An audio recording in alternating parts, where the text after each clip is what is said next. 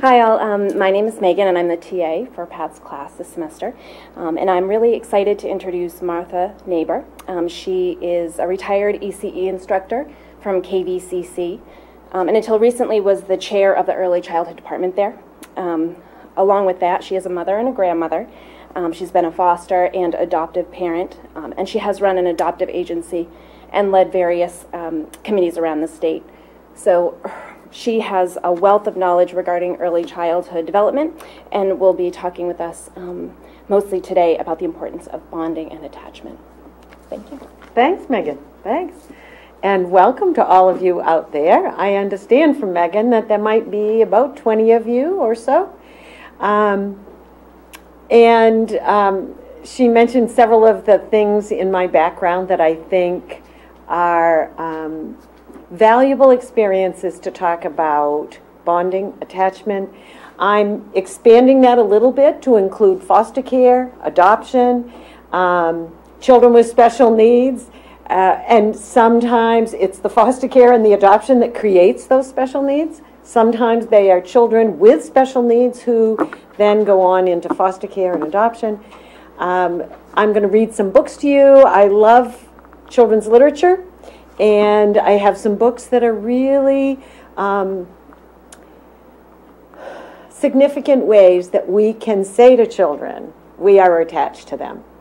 And what I'd like to do is start with a question that already came to me through Blackboard from a young woman, Sarah, who works in the Rockland area.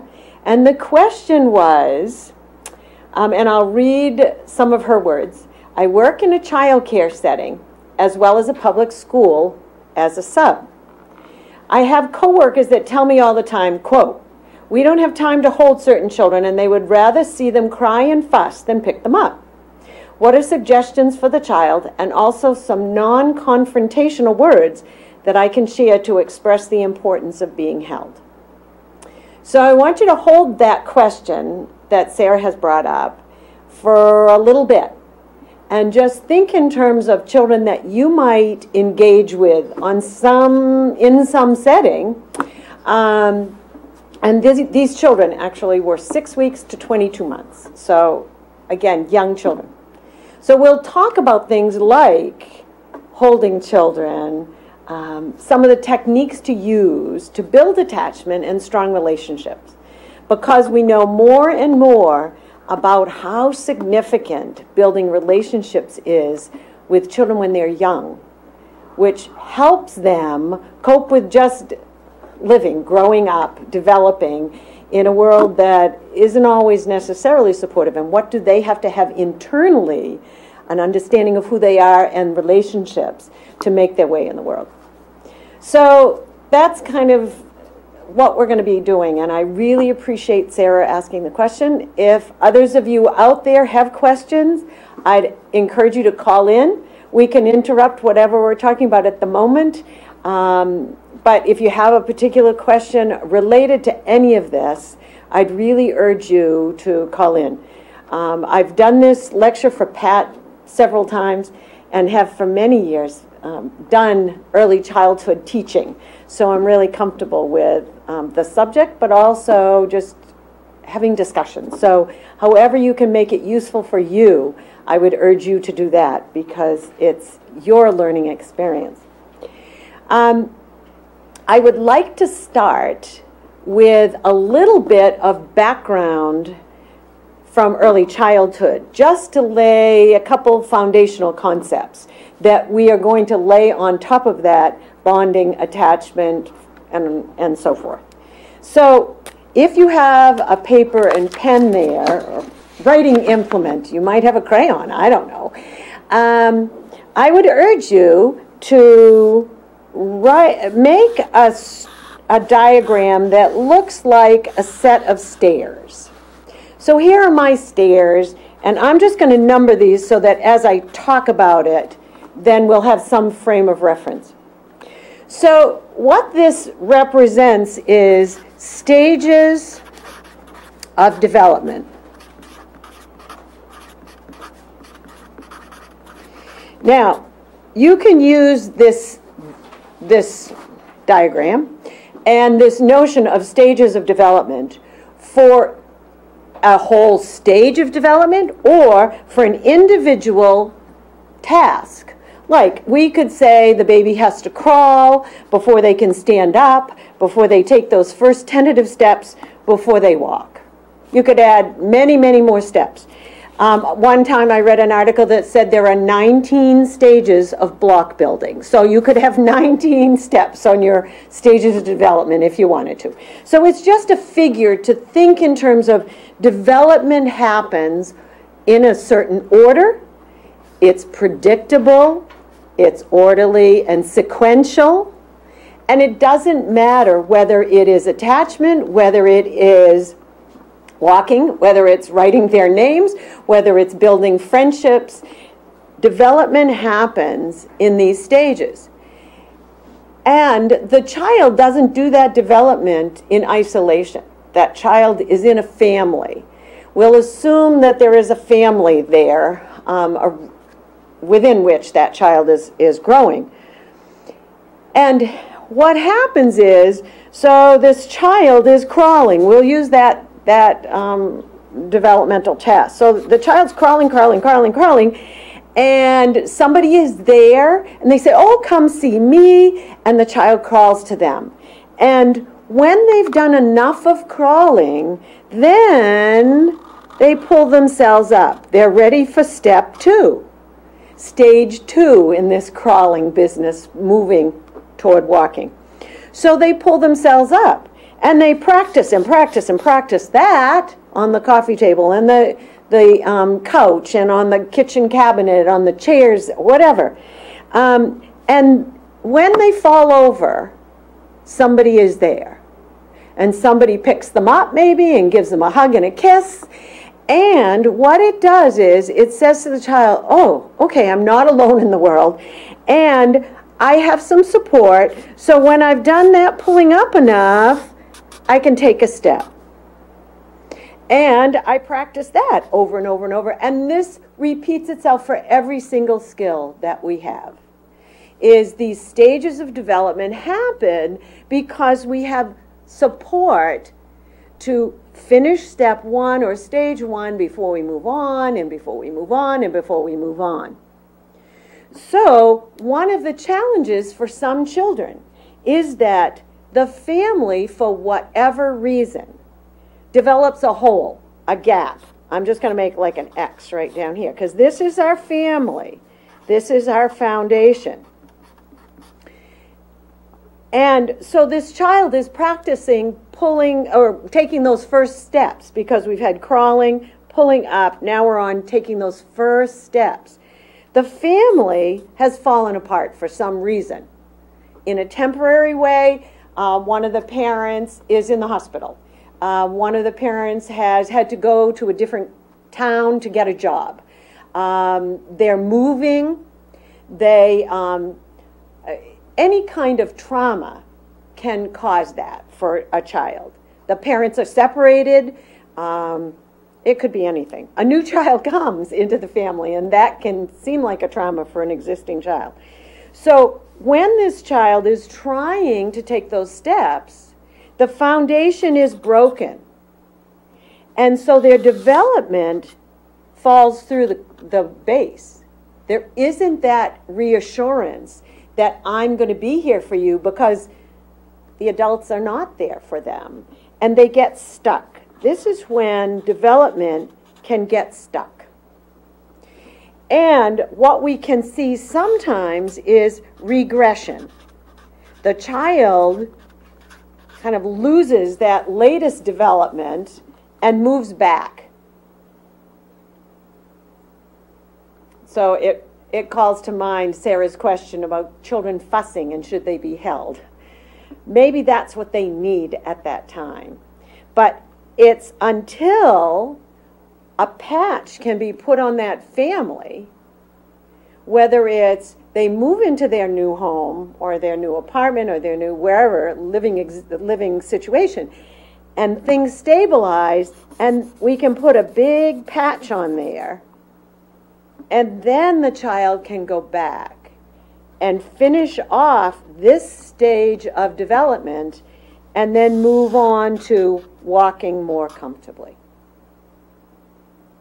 So a child who already has a special needs, whether it's been diagnosed or not, you can see how that can also impact moving through those stages.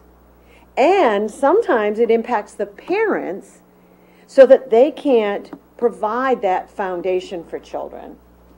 And so they don't know how, or they are unable, or they're unskilled in helping that child with a special need. But it's going to happen anytime children encounter a situation where that foundation has that breach. But it can be repaired. Sometimes people think children who go into foster care, their family has had some kind of a serious breach, or they wouldn't have gone into foster care. The law says, and the social workers are careful, I think most of the time, to keep children at home, put in services, work to keep the children in that home, which is the best resolution if they can do that. But if children go into foster care, there's one of those breaches in their family. So they have to work in a new family, in a new foster family, to put those pieces back together again, and we'll talk about that with the attachment piece, before they can continue on in development. So this notion of stages being orderly and sequential, every task, no matter what it is we learn, has stages of development, and they're predictable. You look at any child development book, and you can read about what these stages are. They have charts, they have all sorts of those things that are available for you to look at. But any of those situations that are trauma and you can name it in all different ways, but trauma is going to cause that breach. And a patch needs to be put on so children can move forward in their development. You may know some adults who seem to be stuck in childhood stages, and maybe that patch was never put on for them. You know, I have a belief that lots of folks whose residence is the Maine State Prison didn't have that patch put on and didn't learn adult skills then. And so they stayed stuck in behaviors and beliefs that are childlike, childish, childlike. And so when you're an adult, the law says you can't take something that doesn't belong to you. You can't hurt somebody because they got in your way. You can't do those things. But they didn't learn that back in childhood. So that's another whole lecture about something very different. But I think this is instructive in thinking about bonding and attachment and children and development and all that. So that's background piece number one. Background piece number two is typically the terms bonding and attachment are said together, and people think of it as kind of one thing and not necessarily why do we have two terms for it. And many, many years ago, I'm sure 15 years ago anyway, I attended a conference, an adoption conference down in Massachusetts, and there was a social worker, an aged gentleman. He was probably 80 at that time. And he had for many years been a social worker in Chicago in the foster care system, and then helping children and families transition from foster care families to adoptive families. So he was helping them understand new roles, both as the children and the families. So part of what his work was, his research was related to understanding this difference. So he could then use the information and his beliefs about bonding and attachment to train these transitioning families from foster care to adoption. So Ken came up with a way to look at bonding and attachment as two distinct processes, I guess. And he said that there are, in his understanding anyway, 4 kinds of bonding that happen for us, can happen for us. The first one is genetic. We have a bond with our genetic parents, mother, father.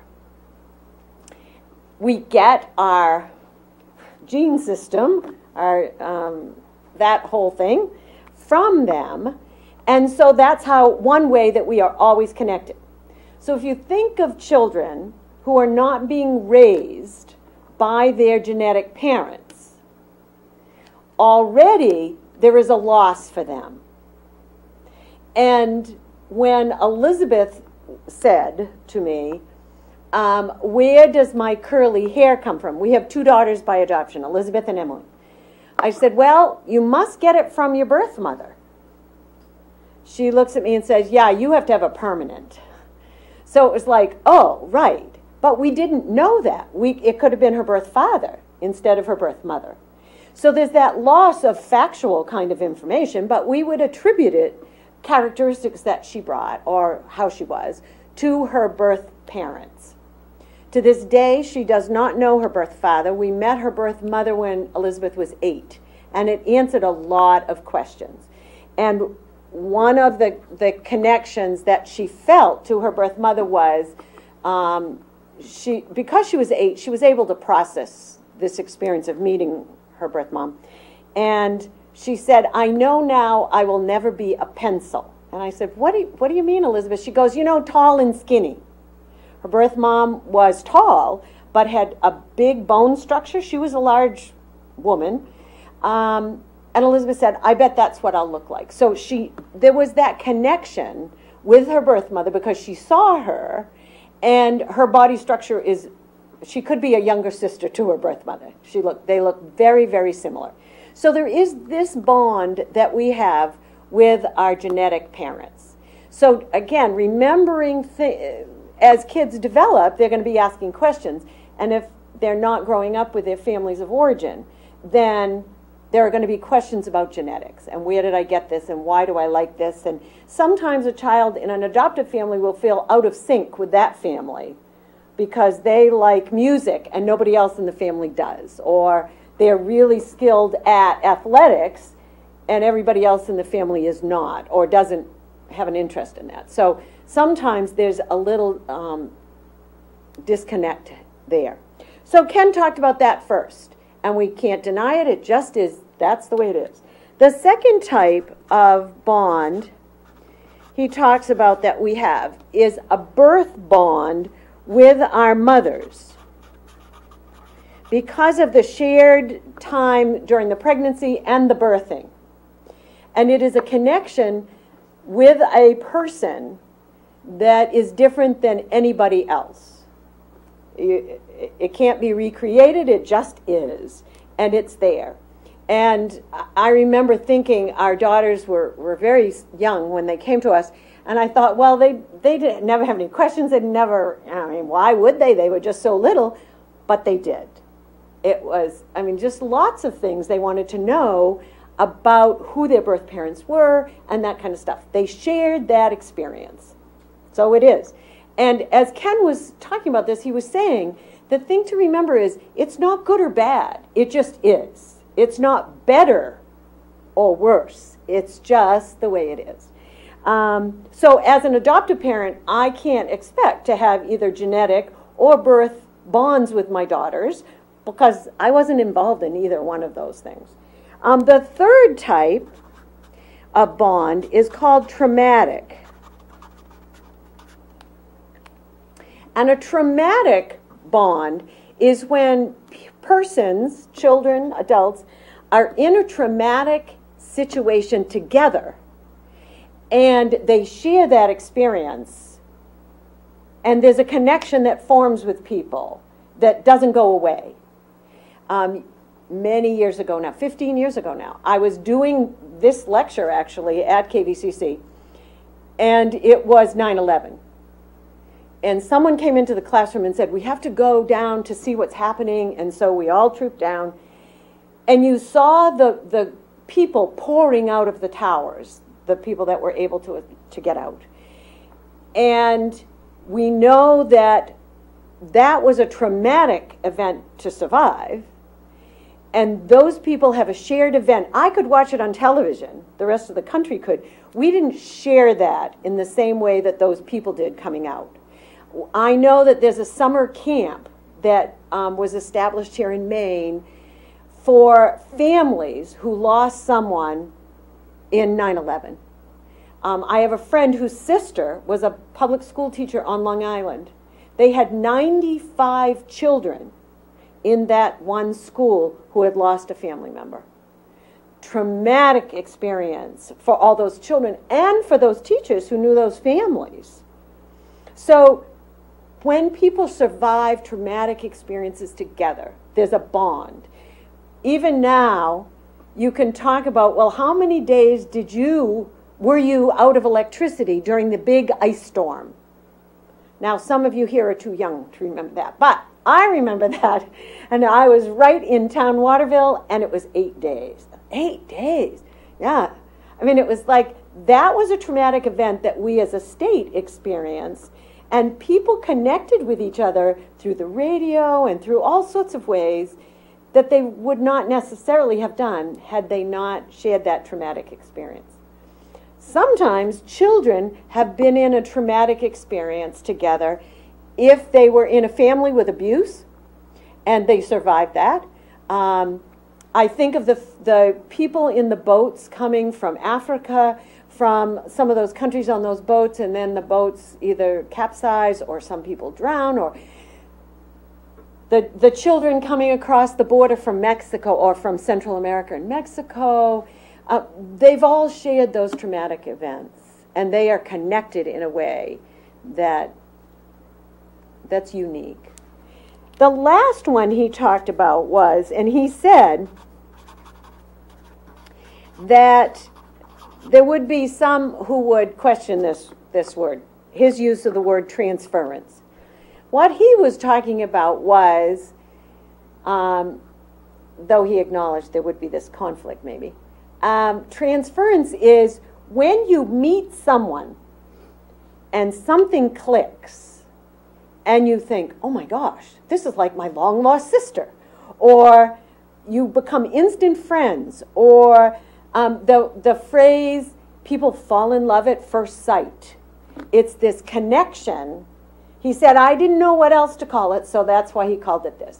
But there is a connection that is made that is unique, that people know happens. They can identify when it happened.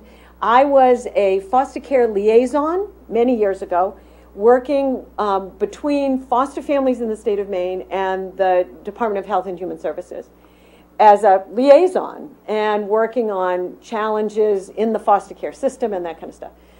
In that capacity, I went to a foster home for a support group because they had support groups all around the state. And the foster mom said, oh, we have a new foster baby, and if everybody's okay with that, I'll bring her out and, just pass her around. We were waiting. We had adopted Elizabeth already. We were waiting for baby brother. We had talked about baby brother. We had applied again. We were in the waiting process. The home study was done. We were waiting for baby brother. So, and she had said to me, oh, maybe you want to adopt this baby. I said, no, because it's a girl, not a boy. But you can almost predict the end of this story. And so she brings this baby out, and we're all passing her around. And I remember holding her, this baby who is now 31. And it was just like, oh my gosh, this is my baby. I remember that. It was this kind of weird feeling in my stomach, like I don't know how else to describe it. And Emily and I, that was our second daughter. We ended up being the family that they decided could parent her. Emily and I have a different closeness than her sister and I, who are very close. But it's a different one. And I attribute it to this, or that gives me a name of how to describe it. So it's like, oh, okay, I know what that means, for me anyway. So Ken talks about these 4 ways of bonding. Now, and I'm going to have Megan send a link to all of you because we aren't sure that you've gotten it. Pat had sent me a link to a journal, kind of like a magazine thing, that came from the University of Minnesota. And it talked about bonding and attachment and the differentiation of those 2 experiences, and we'll get to attachment in a minute. And one of the things that it talked about is bonding for parents is at birth. So this is a birth experience both for children and for parents. And it is an experience only for adults because babies can't do it. Their brains are not developed enough.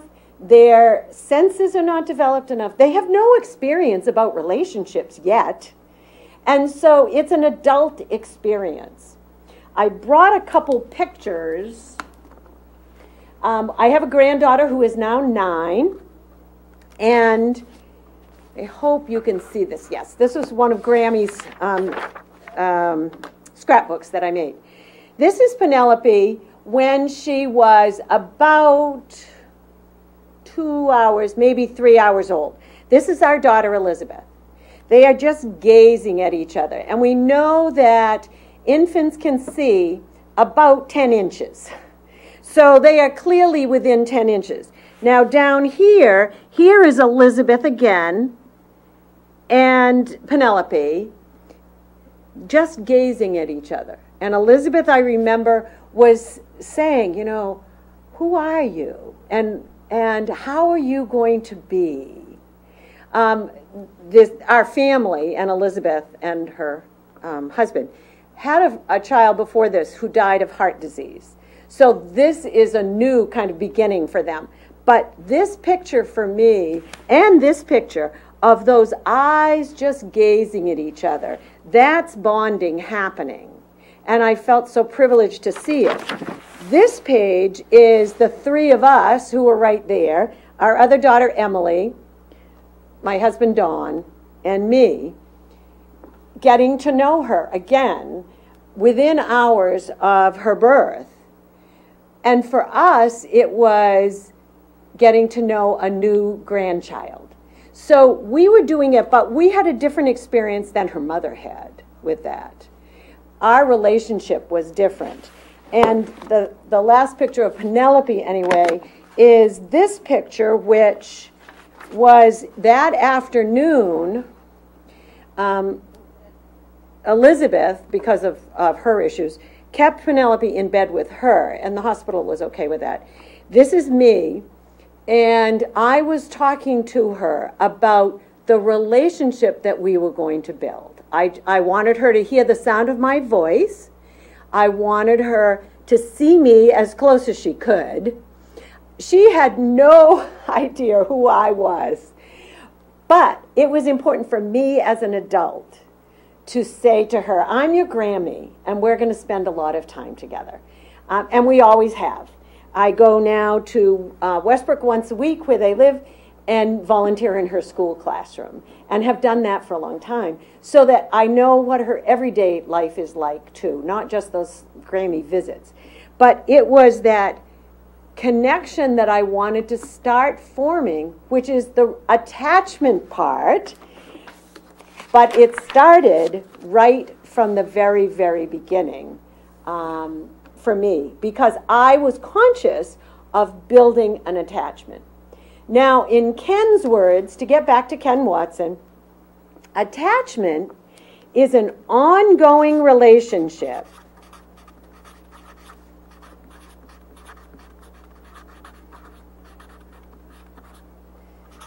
under our control. Our being each individual, the child, the adult, the 2 adults, the children. We choose to attach and or disengage. And if you think of any breakup, a couple breaks up, a family breaks up, that's choosing to disengage. And it's fully under our control. Bonding, there's no choice. That happens. But attachment is fully under our control. And people don't think about it that way. It's really significant to think in terms of if you are a social worker, if you are a child care provider, if you are a teacher, if you are anybody with children, a parent, we choose to engage with children.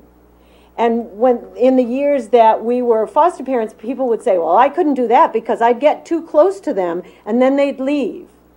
And I remember saying, that's what they need us to do, is to get close to them so that they have an experience of attachment because maybe they haven't had it before.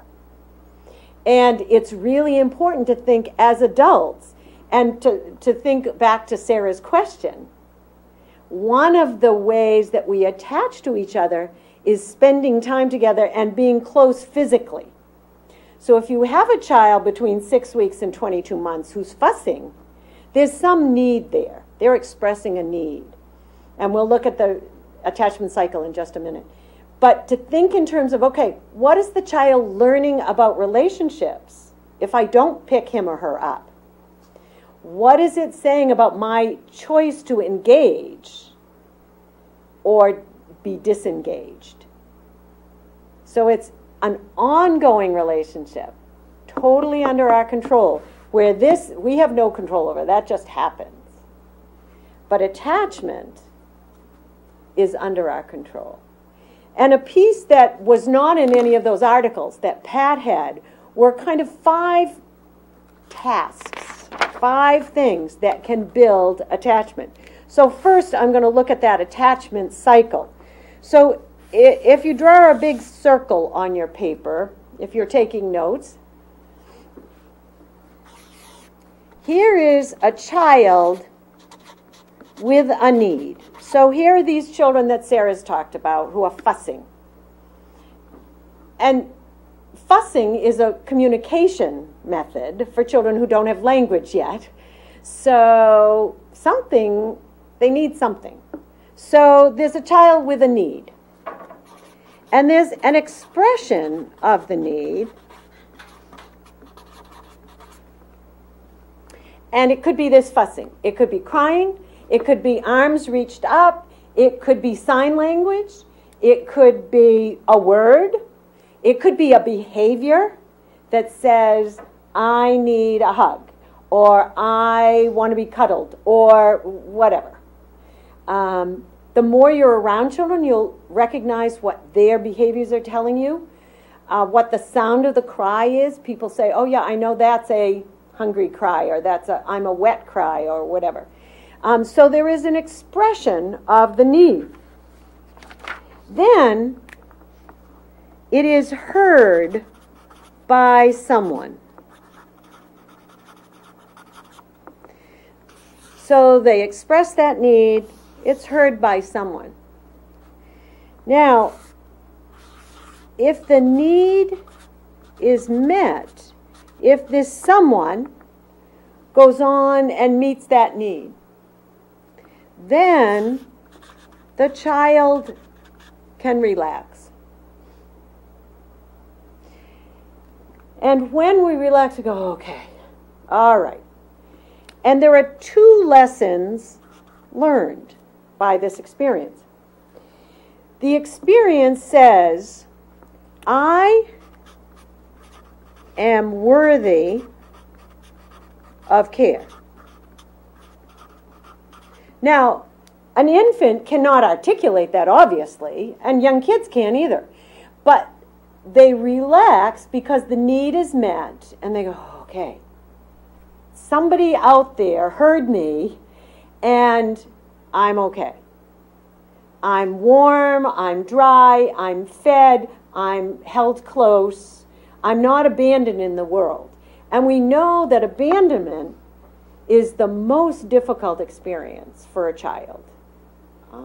of all the things that can happen to children. Being abandoned is the ultimate, because it says, I'm not worthy of any care. Nobody is out there to take care of my needs. I can't count on anybody. The second lesson learned is adults can be trusted to meet my needs.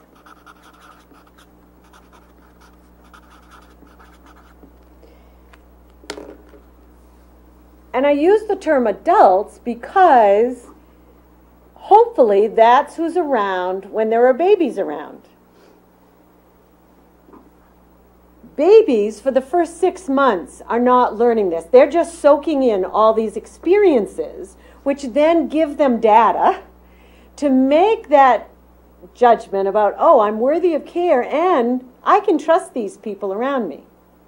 So some of those adults, hopefully, are parents, could be grandparents, could be care providers, could be a nanny, could be a child care provider, could be the lady next door, the person next door, could be an early Head Start with staff. There are adults who are responsible for meeting these needs, for answering these needs. So if you think in terms of child care, for example, if the child is in a quality child care, their needs are going to be met. There's more chance of that than if it is overcrowded, if they are put in a line of high chairs to keep them contained and out of the way. That's not quality child care. And their needs are not going to be met because people don't even know what they are. They're just lined up. But if it's quality care, we know that the outcomes are fine. And children can attach to more than one adult. So sometimes parents are worried that children are going to love the child care provider more than they love them. And that's an anxiety for parents, because the child actually spends more hours with the child care provider than with the parents, because the parents are working and they have long days maybe. But we know that children can distinguish between people when they start to be around 6 or 7 months old.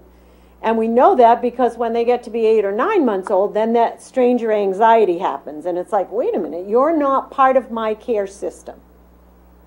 So this is what sets up positive, secure attachments. And it's those secure attachments that set children up for positive development as they move through all the stages. If we go back to our picture of the stages of development, and here is our family with the trauma happening. When the trauma happens, that meeting of needs doesn't necessarily happen, because the adults are involved in whatever that trauma is. So then children are left kind of on their own, and they can't do it on their own. So that's why they fall through that base of security for development, because there's nobody to support them. They don't know who's coming or going. And one of the things that can happen is in a child care setting, and whether it's foster care or it's child care on a day-to-day basis, sometimes parents, because of finances, because of jobs, because of moving, they have to change child care. And they think, oh, the baby or the young child is so young that, they'll be fine. They'll get adjusted. But in the meantime, the child is traumatized by not knowing who's going to be here, who's going to take care of me. If you think of visiting a friend as an adult, and you use their bathroom, and you get in there, and you do what you need to do, and you find there's no toilet tissue. I mean, it's a really concrete example, and it's like, oh, what do I do? Do I look under the vanity? Do I just hope for the best and, don't have any toilet tissue? Do you hobble over to the door and say, excuse me? It's thinking about, that's an awkward situation for us as adults. What is it like if you're a child and you don't have the skills that we do as adults, never mind where the toilet tissue is, it's who's going to feed me? Who's going to put me to bed? Am I going to like it if this person pats my back? Are they going to jiggle me the way that I like to be jiggled as a baby? Some people go side to side or back to front, and it's like, ooh, they don't even know who I am. So how am I going to get my needs met so that I feel that I'm worthy of care and that these adults can be trusted to meet my needs? So it's thinking in terms of, okay, if we can do this for young children, so 6 months plus, they can feel this, because they've had enough experiences, this attachment. And by, we hope, by 1 hour, 1 year, Erik Erikson talks about basic trust. Hopefully it's happened. This is basic trust. Trust in self, trust in others to meet their needs. So if we have children who, I'm just drawing the same circle, here's the need, here's the expression, here's the heard by. And in the previous one, the circle went to need met. Need unmet. What happens is, if the need is unmet, it pushes the child down here into meet own needs. The need is not met. The child doesn't relax. The child doesn't learn those two messages. So this is disrupted attachment. It doesn't mean that it can't happen, but it means that it's been disrupted. And that something needs to happen to kick this back up into this cycle of a met need so the child can relax and express that need again. What happens if we keep saying we have a need, we keep crying, and nobody hears it? We stop crying. It's effort. It takes effort to cry. And if nobody's going to come and nobody's going to meet our need, we're not going to keep doing that anymore. Children who experience abuse don't cry. And people in foster care say, oh, I had this baby come, and this baby is so good. She never cries. Well, when you think back to what was her experience prior to coming into that foster home, crying got her nothing. Maybe got slapped, maybe got hurt. You read about it in the newspaper. Adults who lose control when they're angry or frustrated, shake a baby, the shaken baby syndrome, the babies who have broken limbs, who have a skull fracture, those are babies who were hurt because they were crying, or the adults didn't have anger management skills. So you want the baby then to get into a cycle of, okay, it's okay. It's okay for me to cry, to express my needs, because that's how I'm going to learn that I'm worthy and that you can be trusted to meet my needs. So I hope that has made sense so far. So we've got our typical attachment cycle and a cycle that says, something needs to happen here. And in the material or the article that Megan will forward to you, it talks about the one thing that parents need to develop is responding sensitively. And I just wanted to read one paragraph. No parent can or should jump at every little signal that the baby gives. But the child's overall experience should be that her signals are effective in getting a response, that caregivers are available and willing to respond. In order to respond sensitively, a parent must understand the cues and the signals, so that expression of the child, be willing to respond, and have the emotional strength and social support necessary to sustain sensitivity over time. So it's that willingness to listen and to get up when you're really, really tired. And when we were doing adoption work and adoption training, we would talk to prospective adoptive parents about the fact that their children may have had an attachment to other caregivers in an orphanage overseas or to foster parents, and they needed to work almost extra hard to get that attachment transferred to them. They were newcomers on the scene. The child might have been 6 or 8 months, could have been a year or two. They needed to really work on that attachment cycle. So we would say, if the child makes any sound, respond to it. So they know that even a little cry gets a response. You can always back off from that and say, you'll have to wait a minute, I'm here, but I'm going to finish doing whatever this is, and then I'll be in. But it's thinking about what is the past taught the child, so what is the present right now, and what do I need to do? But that parenting sensitivity is what's really important. There are several forms of insensitive parenting. One is persistent chronic failure to respond to the infant's cries and other bids for attention, an especially harmful form of insensitivity. And sometimes this comes if the mother is home with the baby and has postpartum depression. They are almost immobilized sometimes, and so they don't respond at all. The long-term effects of emotional unresponsiveness include anxious avoidant attachment, declining intellectual functioning, and are often serious behavior problems. So you think then of declining intellectual functioning, check the box for special need. Serious behavior problems, check the box for special need.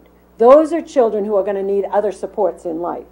Insensitivity also may be inconsistent, erratic patterns of responding to the infant. So sometimes the baby cries and somebody responds, sometimes they don't. Babies who are responded to consistently in research have actually been found to cry less because they know when they do cry, somebody will come. So people say, oh, well, I'm not going to respond every time they cry. Well, you're going to get that more frequent crying if you don't respond. Or it may be intrusiveness, and I think sometimes this can happen, particularly if there's an extended family around, which is a failure to respect the child's signals that say, I don't feel like playing or eating or being tickled or kissed right now. Lots of people kind of coming in, not listening to those cues that the baby is giving, like, just let me go to sleep. Years ago, I had a friend, and I said, why don't you and your husband go out? I'll take care of your little one. And he was raised by two parents who spoke Spanish. And so the child, though he was probably 18 months, maybe 2 years old, I don't remember now, but anyway, he was saying something to me and I didn't get it. And I said, we're going to read a book. I knew it was getting ready for bedtime and we'll sit and read this book. And he kept saying this thing. And finally I said, oh, say it again. And he said, tired boy, tired boy. I was totally missing his words for just put me to bed. And he was crying and fussing, and I thought, well, his parents hadn't been out, and tired boy. I missed the cue. And so he was fussing. And so it's thinking about not being too intrusive. Insensitivity does not imply bad intentions on the part of the adult, but may result from inaccurate knowledge, erroneous beliefs, stress and exhaustion, or emotional issues that render the caregiver unable to be available for the child. So thinking about our response is teaching something, or our lack of response is teaching something to that child. So what is the message that he or she is getting from our behavior? So I just really like that section. Questions? Megan? Can I ask a specific question about that? Brings me to often parents or caregivers who do respond to crying baby, a baby who's between 2 to 6 to 8 months old. They physically respond, but what I hear a lot of times is, you're okay, you're fine, you know, and minimizing the extent that the child is feeling. That mixed message, is that just as impactful and negatively as not responding at all, or is it not? How does that fit in? I guess that language, the language probably can't be processed at 2 to 4 to 6 months. They won't get that. They will get the tone of the voice, but it sets up a pattern of language that I don't think is helpful as children get older and are able to understand those words, because they're not okay. They're not fine. There's some reason that they are fussing or crying, because that's the language they have. That's all that they can say. It evolves into, well, use your words. Well, they don't have the words sometimes when they're a 3 or 4-year-old. And it does. It gives them a different message that it's not okay to feel anxious or to feel afraid or to feel just agitated. And I totally believe in naming what you're seeing. It looks like you're really frustrated. It looks like you are telling me, or you can ask that question. I remember when I taught a year up at Farmington, at the University of Maine at Farmington, we had a little 18-month-old in an infant toddler playgroup, and he was hitting kids, and he would grab things, and the students were getting baffled. They were baffled as to, what do we say to him? And I said, well, then we talk to him and say, what is it you're trying to tell us? And that statement, or that question, can be a way for children to know it's okay, and an infant isn't going to give you an answer, but what are you trying to tell us? Do you want me to pick you up? If they don't want you to pick them up, they'll squirm or they'll get stiff. It's like, oh, okay, I guess that wrong. Do you need a dry diaper? And if you try those things that are typical, something may work. The other thing to remember about young infants is they don't have a memory of these experiences until they're 6 or 8 months old. And I mean, if they were abused, they're going to have that in their brain. But just ordinary interactions. And so they give us a lot of credit for trying. And if you make a mistake today, it's okay. They don't hold it against you. They don't hold grudges. And so you try. And that's when that sensitivity comes in. And I would agree with you, Megan. I don't think that kind of language gives children the cues that say, it's okay to be angry, to be frustrated, because we think, well, they're angry or they're happy. And yes, maybe those are what they're expressing, but we can use language to honor that, or to use words like frustration or agitation, or if you're curious or whatever, to build language that will describe emotional experiences. And I see this in, when I was doing practicum site visits this last semester, I taught a course at KV, and I would hear caregivers, particularly in preschool, saying to kids, you're fine, you're fine. Well, they weren't fine. I would say under my breath, what do you think? Why are they crying? They're not fine. Something has prompted them to cry, because that's just not a typical response to playing at the Play-Doh table or whatever. Something has happened. And sometimes I think it's, as Sarah was saying, they would rather see them cry and fuss. But why? What does that teach them about us as adults? And it doesn't build that vocabulary of emotions. And so I would agree with you. I don't think that's good use of language. Yes? Wouldn't overstimulating, as far as every time they do cry, you jump to, wouldn't that overstimulate them to kind of expect it? Well, if you think back to just a minute ago, we were talking about they have a need, so they cry.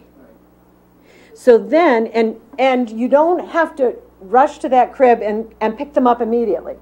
We can take time and say, oh, what are you trying to tell me?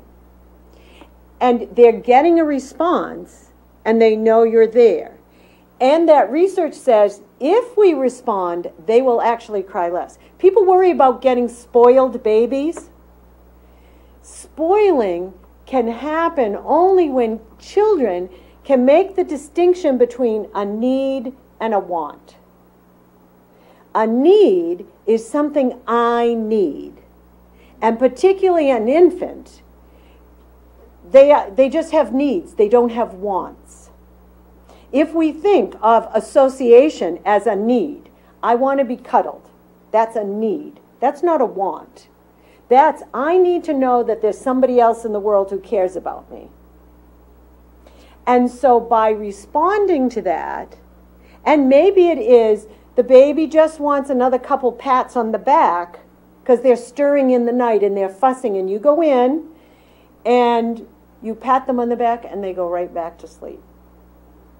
That then gives you a little more sleep too, puts them back to sleep. But it's thinking about the fact that they operate on needs. But as children get to be 2, 3, depends on the child, but they then have wants. I want a cookie now. And if I say, okay, fine, and I give you a cookie, then every time you say cookie, I'm reinforcing a behavior that I don't necessarily want to have happen all the time. That's when I would call it spoiling. And that's a different whole thing, because that's what the child wants. I want that toy right now. Well, as we learn social relations, you might not get it right now. We can have a conversation about compromise and mediation and that kind of stuff at a pretty young age. But if I always give you what you want, you're going to believe that I deserve everything I want immediately. That's a child, in my definition, who is a spoiled child. But if it's a need, and you can, as kids get a little older, you can say, do you want that or do you need that? And they'll go, oh. Because if you've used that language and that approach, they can sort out, I need it or I want it. I don't know. You'd have to know from history of interaction with them. And if it's getting toward supper time and you're not quite finished with making that meal, but they are hungry. They could very well be hungry because they had a snack at 3 and now it's 6. They might be crying for a cookie, and you say, well, I can set you at the table and give you some crackers and milk, because they need that. Even though you might think they're saying, I want a cookie. Well, I won't give you that, but I will give you this. You're responding to a need. It sounds like you need some food and supper's going to be late.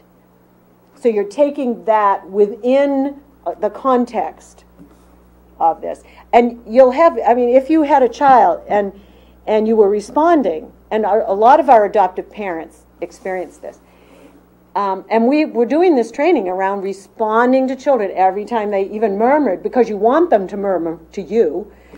And they would call the agency, the adoption agency, and say, my mother just said, I'm going to spoil this baby and I'm going to have a monster on my hands.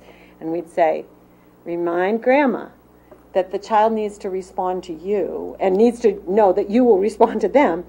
And it's okay. You're not going to have a spoiled brat of a child, basically.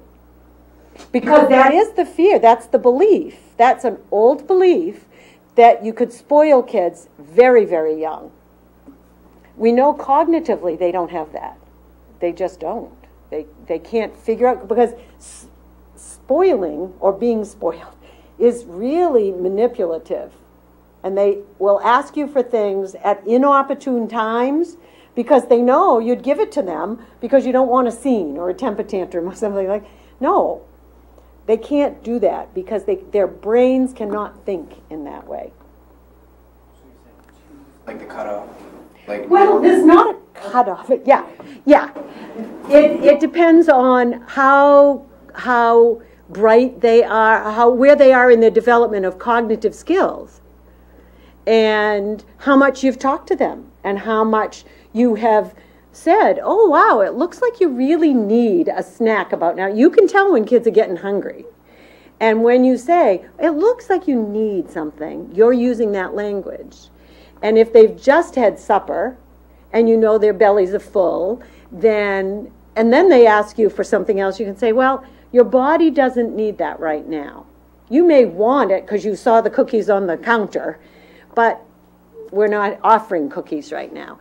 And with the foster children that we had, food was an issue a lot of the time because they had not had enough food. And so we would say to them at the end of each meal, has your body had what it needs? Have you had enough to eat? And one time, we had a couple brothers, and one of them said, you ask me that every single time. I said, I want you to know that there's always enough food here. When they came home from school, the first thing they got was a snack. They had dinner. We were deliberate about that because they needed to know that their bodies needed food, and there was always going to be food. Once I remember one of them, the younger of them, who's now a man in his probably 40s, but we were at a barbecue, and my husband and I just decided we weren't going to limit what the kids ate or anything. And he ate and ate and ate and ate, and then went and threw up. And then we had an opportunity to talk about what did it feel like in your body, because kids who have experienced abuse sometimes kind of shut off the feeling from the neck down, so he didn't even connect that. Oh, so we used it as one of those learning opportunities. The first two little girls we had, they were 5 and 6, sisters, and had been in a very neglectful situation. They would eat more than we would at a meal until they learned that lesson that, oh, there's another meal coming. There's a snack coming. But it had to be learned to cover up that old lesson about, I better eat it now because I might not have any more. So it's thinking about the history and where are they right now. Does that answer your question? I'll give you more to think about. Yeah, good. If there are any other questions out there, feel free to call in and add to our discussion here. So I'd like to look at this question a little bit more about Sarah and the children who are 6 weeks to 22 months. And to think in terms of we don't have time to hold certain children. So one of my first questions is the certain children. So it doesn't sound like it's all the children, but maybe there are children who fuss more, cry and fuss more. So then I'd ask, okay, why do they cry and fuss more? And is it the younger children? Is it the older children? To think in terms of secure attachments, children who have a secure attachment then feel as if they can go off on their own a little bit. And they look at you and check it out, and you smile to them, and they go off. They're not going to be fussing and crying in the same way that maybe an infant is, who can't move yet or is frustrated because they can't quite get that crawl going. And think about other ways, alternative ways of holding kids. Can you use a sling? Is that what that baby is used to? Is a parent who wears the baby in a sling? Our girls were 5.5 months and 4.5 months when they came, so they were bigger. And we used a backpack all the time. We have pictures of me doing dishes with Elizabeth in the backpack. And Emily, it was Elizabeth, I think, in the backpack on her father's back as he's using one of those radial saws. He was doing some construction. We just knew she wanted to be with us all the time, but we had a life and we were doing other things, so she was with us in a backpack. We traveled with her. We had the backpack. That way, then, she didn't fuss because she was with us. And so thinking about how else can I do it that might reduce the crying and fussing and say to the child, I am right here. There was a mom who I met at the Common Ground Fair. She was an adoptive mom who had adopted a second child from Vietnam. They had adopted a little girl from China. Then for a son, they went to Vietnam. And I met them at Common Ground Fair. They had come home in late August. This was September. And she had him in a front pack, and he was facing out. And so we chatted, but I didn't get too close. I had not met this child. She introduced me, but I stayed my distance because, again, I'm not going to be intrusive and overwhelm him. So what I observed, though, was he kept banging his head, like, not banging it, but he kept kind of pushing his head back. And she said to me, he keeps doing this all the time. And I said, oh, okay. I was just taking in observations. And so on Monday, when I went back to the adoption agency, I talked to the director, who was a social worker, and I said, you know, I don't think he likes being in that front pack facing out. Would it be okay for me to call the mom and have a conversation about, yes, keeping him in the pack, but turning him around? And she said, you know, fine, go for it. So I called the mom, and I said, you know, what I observed, and I just chatted with her, and I said, what I observed was your son was trying to get away from some of the stimulation, talk about stimulation, from all that happens at Common Ground Fair. And I would urge you to turn him around and see what happens. Because then he can turn his face around when he wanted to see what was happening, but he could also get away from it. And she said, well, because he was probably 8 or 10 months at the time, but tiny still. She said, I didn't want him to miss anything because I'm trying to make up for things that he hadn't had. And I said, well, he's got plenty of time and a family that will do those kinds of things with him. So she called back within a week and said, what a difference it makes. He's not banging his head on my collarbone. She said, but he does. He picks his head up and looks out, and then he'll kind of snuggle. And so it was those kinds of things. Talk about meeting a need and paying attention to those cues. Then, as he was more familiar with the sights and sounds of America, particularly the sounds, every sound is different. When you come from Vietnam, you have a different language, different smells, different, all that sensory stuff is different. So now he's got another whole sensory bath to be in that's very, very different. And it made a huge difference for him. And for the mom, she felt he was more relaxed and more comfortable. Then she could always turn him around as he got older and more comfortable with that. So for me, that was one of those just like, oh, this is what I perceived going on. I wasn't a social worker, and I always said at the agency, I'm not a social worker, but I know child development. And so that's when we get those cues, it raises our sensitivity if we're willing to do that. So, other questions here?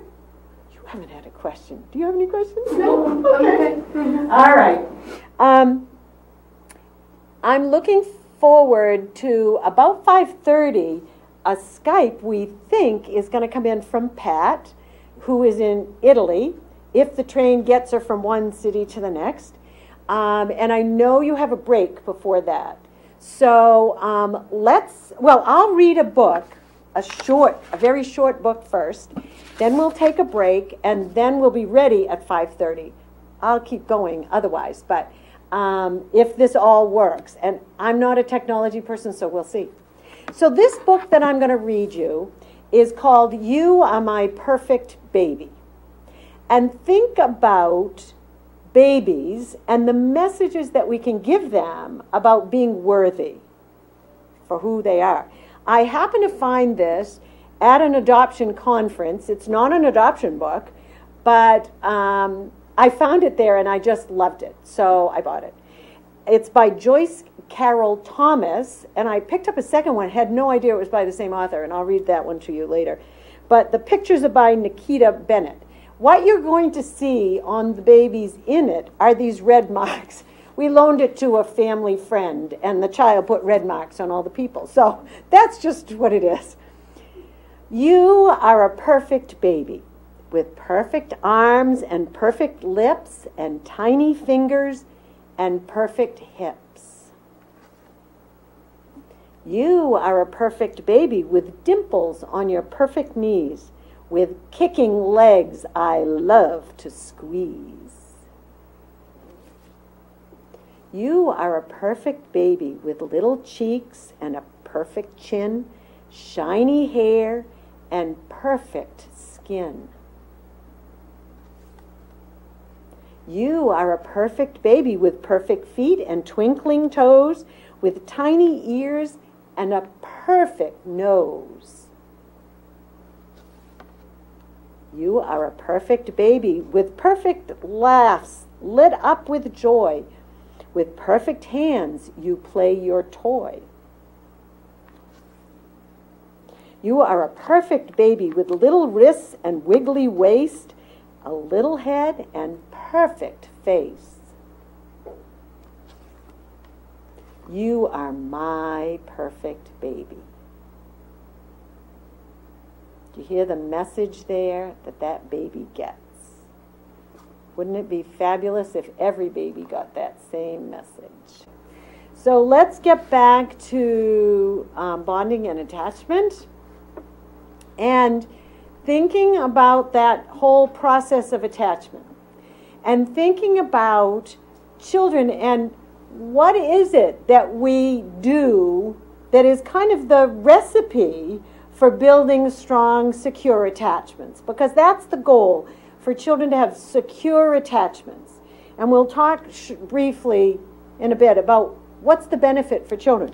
But there are 5 things that adults do that builds a strong, secure attachment. And the first one is food and feeding. Because that's the survival. We feed children. We, hopefully, babies are held when they are fed. Sometimes people think, oh, I've taught my baby to hold his or her own bottle, and I can prop them up and they can feed themselves. But what that does is it removes another one of the techniques of what our job is, which is skin-to-skin contact. Because if you are feeding a baby, either breastfeeding or bottle feeding, you may be touching their hands, they may be curling their fingers around one of your fingers, they may lift their fingers to touch your face, you may be stroking them, you may be rubbing their head. It's skin-to-skin contact, and if they are holding their bottle and they're propped up on pillows, they've totally missed that. And that is really significant. We each have a certain smell, and so that skin-to-skin contact can teach children that also. Before they are, 6 or 8 months old, they know what mother smells like, which is different, probably around 3 or 4 months, different than dad, different than a sibling, different than a caregiver. So food and feeding, and thinking about that question previously about the child who, if you're giving them a cookie, is that feeding them or is that spoiling them? Food and feeding this is a need. And it's like, okay, yes, I will make sure you have a snack because you need a snack. I go in child care centers and I see kids, around 11:30, melting down more, whining more, just like, they need to eat. And when they've had their lunch, then typically what happens is they wash up and then they take a rest. It's like they've gotten re-energized by eating lunch. But it's thinking about that spacing of food, because it's one of those, if I'm hungry, I can't concentrate. We have now meals in schools for children, breakfast in school, lunch in school, snacks in school, after school sometimes, because kids need that for their brains to be powered and their bodies to be powered. So they're thinking about something other than their stomach is empty and they're hungry. So food and feeding is our job. Another part of our job is that skin-to-skin contact. The backpacks, the pouches, the slings, that all gets the baby closer. We would talk to our pre-adoptive families about, don't get one of those Umbrolla strollers that the baby is looking out at the world that they're already familiar with in Vietnam or China or whatever. They need to be looking at the world with you. And so it's that pack. If you can do that physically. Child care centers, I remember being a teacher in an infant toddler center. I'd have one on the front and one on the back, and then a stroller that the babies were looking at us. So that I'd have two in a stroller and one on front, one on back. And then we could have conversation, and they were touching my hair and touching my neck and doing those kinds of things, so they knew that they were being cared for by the person who was their caregiver inside. So that's the second thing. The third thing is eye contact. And if you're feeding a baby, either breastfeeding or bottle feeding, again, eye contact. They can see about 10 inches right when they're born, so they can see you. And so if you're bottle feeding, then you have them up here. This distance isn't more than 10 inches probably, particularly if you have your head down, and you're looking at them. This is one of the things that I'm concerned about as I see young parents walking through the grocery store, reading their phones or texting on their phone, not paying attention to their child who's sitting in the seat, whether it's a baby seat or in the front of the grocery cart. In the seat part of the grocery cart. It's that eye contact. It's saying, I am here for you. I'm connecting with you. Not talking about what do they see and what do they hear and how does the air feel and the air conditioning and those things. This eye contact says, I'm paying attention to you. And that's a way that we build that reciprocity back and forth. If I'm talking to you and I'm looking at you, then you know that it's important to look at me when we have conversation. They know that children at a very young age babble in conversation when they've been talked to. It's they babble, and you say something, and then they babble, and you say something else. They're beginning to get that conversation back and forth. That's building relationships. So there's eye contact, skin-to-skin contact, and food and feeding. Humor and smiles. So we smile at each other. We get a sense of what amuses you. What do you think is funny? What do I think is funny? If a baby makes a funny noise and we laugh and it's just like, oh, did you hear that sound? And people speak in that motherese, they call it. It's known as that, a different tone of voice, and you have a high voice and babies pay attention to it. It's what's funny in this family. Do we play jokes on each other? Do we use puns? Do we tickle? What is it? And how do we get each other to smile?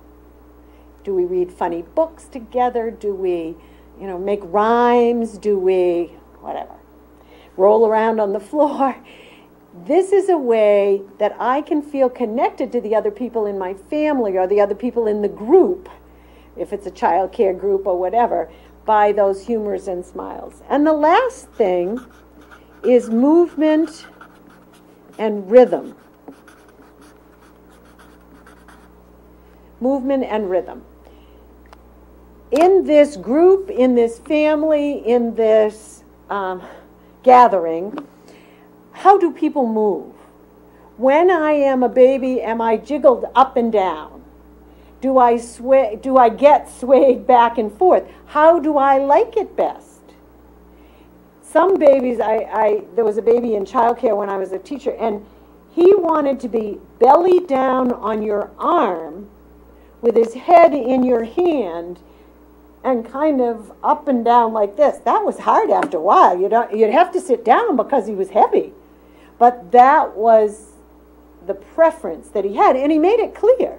Because if you tried to do something else, he would be one of these crying and fussing babies. So it's like, okay, if that's how you're more comfortable, I'll try to do that. With Emily, our second daughter, we would take a walk, and she was a very slow walker. And people have said to me all my life, wow, you walk fast. And I'd have to stop, and Emily would be halfway down the block, and I'd say, okay, Em, come on, I'm waiting for you. And what she might be doing, actually, is sitting on the ground, taking off her shoes and her socks, because her socks had a wrinkle in them. Or the seam on the top of the socks was bugging her. This is part of that tactile defensiveness that Emily came with that I had never heard of. We suspect we know that her birth mother did alcohol and some drugs while she was pregnant, so we knew there could very well be some alcohol effect, which I would guess maybe there is some. To this day, she will not go barefoot, and the socks that she gets have to have a certain depth of fuzz on the inside to be comfortable. Again, I never paid any attention to that. I just wore whatever socks I had. Didn't know they had seams. But there would be Emily back there, and so we'd let her get her shoes and socks back on, and then she'd come and meet us. But that was the rhythm in the household. Are you a family that, you go out jogging? You see parents sometimes, or adults sometimes, with children in those jogging strollers, or jogging, and they have the strollers. And that's what the child knows is the rhythm. There was a family who adopted a little girl from China, and they had 2 boys already, and the mom called us one day and said at the adoption agency, "What do I do? She is just so slow doing everything." And we said, "That's who she is." And she said, "But can I send her to childcare in her pajamas?" And I said, "Well, call the childcare," because she was so slow in the morning she couldn't get dressed. And if the mom tried to, there would be then a temper tantrum. It's not worth that. So she worked with the childcare provider, and she said, "I don't care if she comes in her jammies." And what happened is, when she got to childcare, she quickly got herself dressed because she didn't want to be the only one in pajamas, but it would have been a hassle at home. See, that's meeting those needs rather than wants, and it's just like, okay, my mom was a kindergarten teacher. She said kids would come sometimes in their pajamas, but they quickly got themselves dressed because they didn't want to be in their pajamas. So it's like, okay, that's that natural kind of consequence, but it's that rhythm. What is it like in your family? So as you look at these 5 things, does it bring up any parallel to adult behavior? Think about it.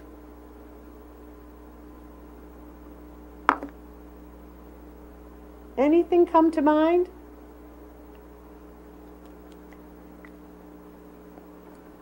Well, I'll answer the question for you. And I'll hide it until I reveal the answer. Okay, here is the answer below the line. Oops, I got to get my head out. There, thank you, Bill. What do you do when you're dating? You go out to eat.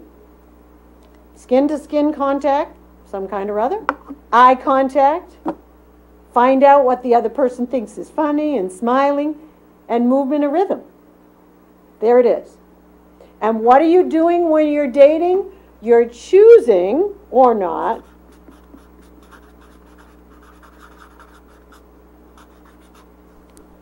to form an attachment. Same thing. But we don't think of it that way when we're dating somebody. But you are choosing to engage with someone. And then, if you choose, well, this isn't going to work out, fine, you disengage. And you go your separate ways. But you're doing all of these things as you get to know someone, as you're building a relationship.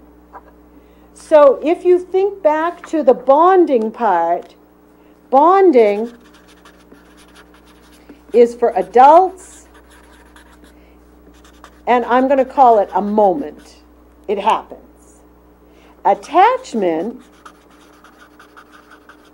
is for all, children, adults, and it's over time.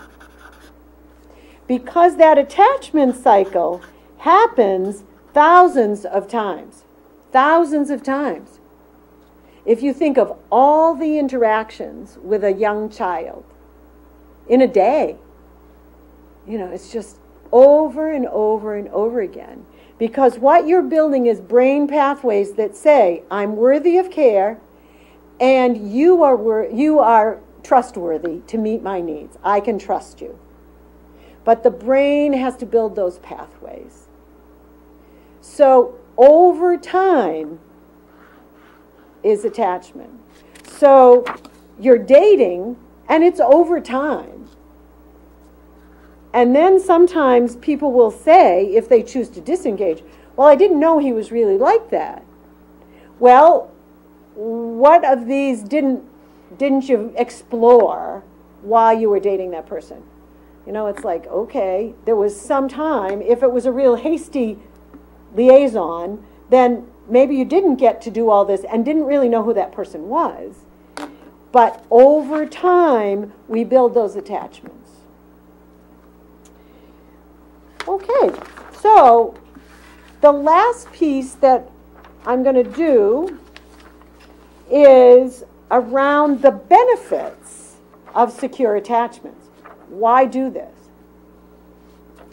And the first benefit for children, or for any of us as adults too, if you think of a partner, is that if we are attached, if the child is attached to us, the child has a sense of safety and security. So the world is a safe place. You will keep me safe. And children in foster care and some in adoption haven't had that message. The world hasn't been a safe place. The world has been a scary place. Maybe yelling, maybe hitting, maybe hurting in all sorts of ways. So attachment to a new adult situation, or in a new adult situation, says, okay, I need to learn that it is a safe place. And sometimes I've heard people in childcare say, you're safe, you're safe. That's another one of those lines like, you're fine, you're okay. But that child may not know what safe feels like. And so to think about, okay, what's the environment and how can I give that message that you're safe? With some of the foster kids that we had over the years, we were always outside when they were playing outside. So they would know we were there if they needed something. We lived in Palmyra and had some acreage, and so we would make paths through the woods, but we would paint blazes on the trees. They helped us do that, and we would talk about that's how you know how to get home. We had vests in the winter or in the fall during hunting season. They didn't leave the house without a hunting vest on. And I mean, all these things, strategies. We wore our seat belts. We didn't smoke cigarettes. We talked about this one time. And the kids then would say to somebody when they saw them smoking, you know you're going to die from smoking. Because we had brainwashed them that that's one way to keep your body safe, is not to smoke cigarettes. And one man at the town meeting in Palmyra said, you know, you're right. I just was like, oh my gosh, the messages you give children that come back to haunt you. But that safety and saying, I'm here to keep you safe.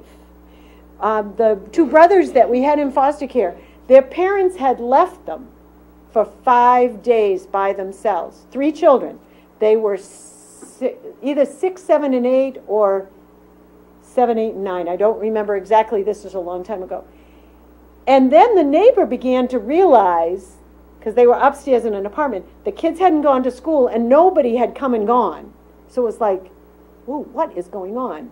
And then they called the police, who then called the social worker.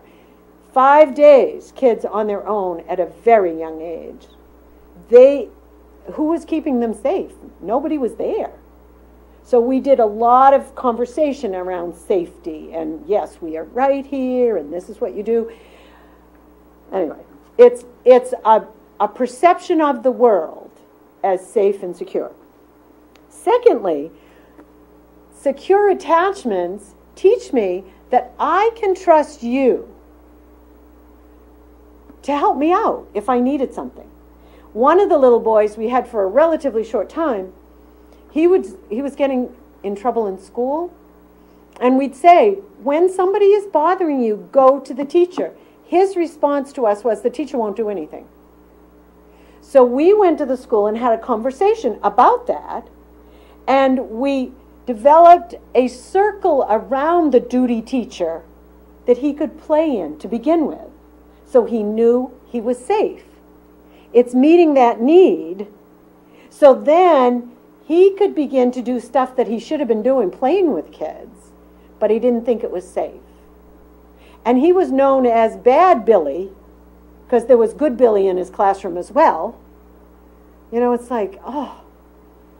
And he was in first grade. But if I trust you, then you can trust me. And when you said, how do you know that they're telling you the truth? You don't always know that. And kids who haven't had enough to eat are going to say, no, I haven't had a snack, and they'll take another snack. A man named Greg Keck, he's done a lot of work around attachment. He's out in Ohio. He adopted a boy in his early teens, and he said, around our house, we had 100 boxes of Kraft macaroni and cheese, you know, those blue boxes. And he said, we did that so he would know there always was going to be food, and that it was okay by me that we had 100 boxes all around the house, so that he knew that I was providing that for him. It's that reciprocity back and forth. He could trust me to feed him because he hadn't always had that. But he did know how to make that macaroni and cheese, so Greg said, okay, that's what I got. 100 boxes of that. But it worked. It was a concrete way of that child getting, oh, okay, you can, I mean, you're there for me. Wasn't easy sledding, but it worked. The third thing that happens is, that's a positive thing for children with secure attachments, is they dare to explore the environment because you're there.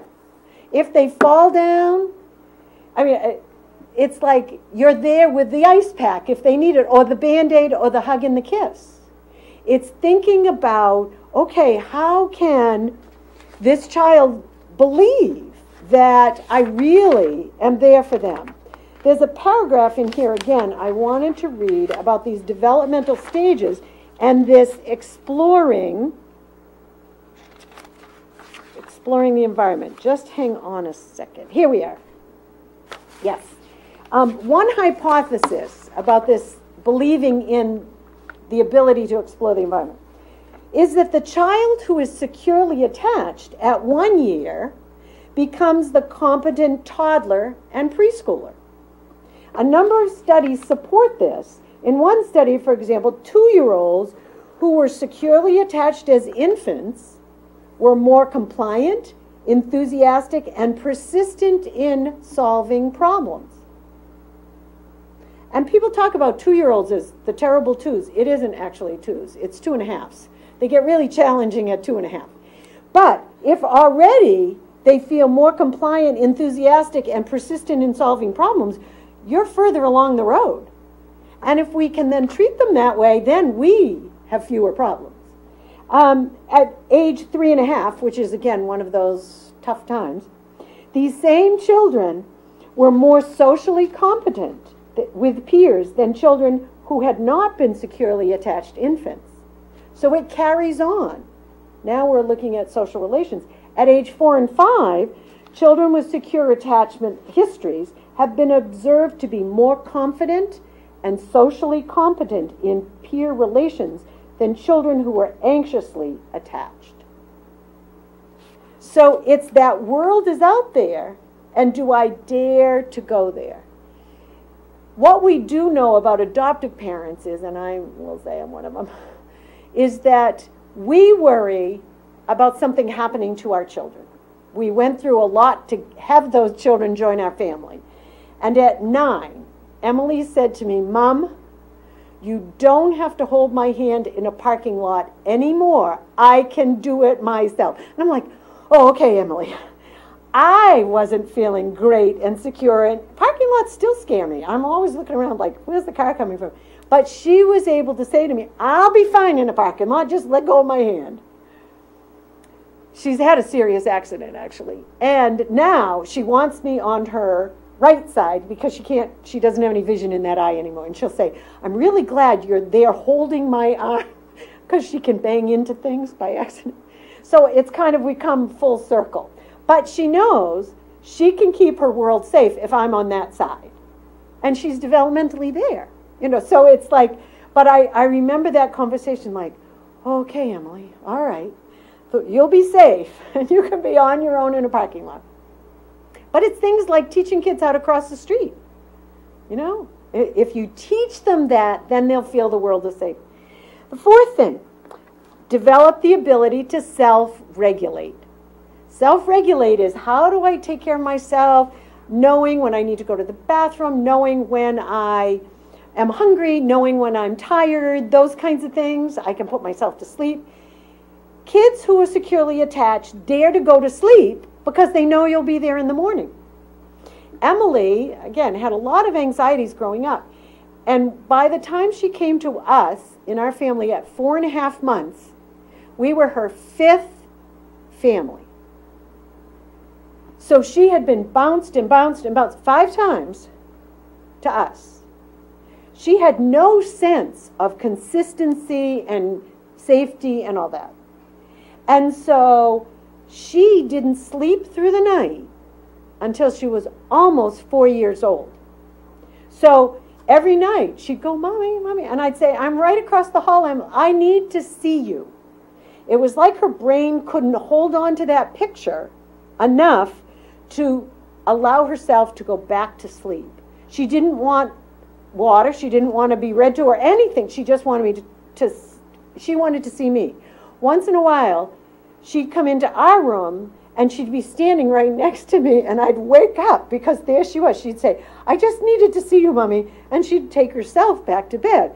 But 4 years, every night, she woke herself up or woke up. But it was, she couldn't hold on to that yet. And when her brain was able to, she slept through the night. And I remember waking up thinking, "Oh my gosh, is Emily all right?" Because parents do that at the beginning. They go in and see if the baby's still breathing, kind of stuff. We get used to that. But it took Emily a long time to self-regulate that way. She needed to be held a lot longer. She didn't walk upstairs, for whatever reason. I don't know what issue she had with walking upstairs or downstairs. She'd walk up, but she didn't walk down until she was probably 3, and I would have to carry her. Because she would stand upstairs, I'd be at the foot, and I'd say, "Come on, Em, I'm right here." "No, Mommy, you have to carry me down." It wouldn't have done either one of us any good for me to say, "Well, I'm walking off." That would have reinforced the message, "I'm not going to be there for you." So I'd go upstairs and carry her down, and then she'd carry on. I mean, she was fine. I don't mean to picture her or describe her as this disturbed child. She just had different needs because her needs had not been met. So it took her a lot longer to self-regulate. And so it was like, what? I mean, it wouldn't have done either one of us any good in the middle of the night either. If I didn't just go in and say, "I'm right here, Em, here's your blanket, cover up." Okay. But again, it's responding to other people and saying, "Well, that's who she is." Okay. Another one is, it forms a foundation for personal identity. I see myself as worthy, as capable, as a problem solver, as confident. I have supports that tell me I'm a good person. I'm okay. And yes, I have needs, and it's like, but I'm a good person. Everybody doesn't always have that. Children don't always have that. There are children in Penelope is my granddaughter's class, who'll say, "Oh, I can't do that." And I'll look at them and I'll say, "Of course you could do that. Now let's break that down. Of course you can do that." And we break it down, and I'll say, "You solved that problem. You got it." Her teacher talks about learned helplessness. And that doesn't do any good when we do things for children. They're not developing that sense of skill, of being capable. People used to say, "Oh, you make your kids do too much." I was thinking the other day that Elizabeth, one of our family patterns was, if you left your clothes on your bedroom floor, I didn't pick them up and put them in the dirty laundry. That was your job. And if you didn't do your job, then I wouldn't have those clothes to wash. So at 9, I taught Elizabeth how to use the washing machine. Because whatever was in the laundry, I would wash. But I wasn't going in her bedroom and picking it up. So at a very young age, she knew how to use the washer. It's like, okay, now you have that skill. And so she could say, oh yeah, I do my own laundry. Okay. And I base things on skills. You can ride your bike around the block when I know you have the skill to stay on the sidewalk and come back when you say you're going to come back. You know, it's like, okay. It's thinking about then saying you've got that skill.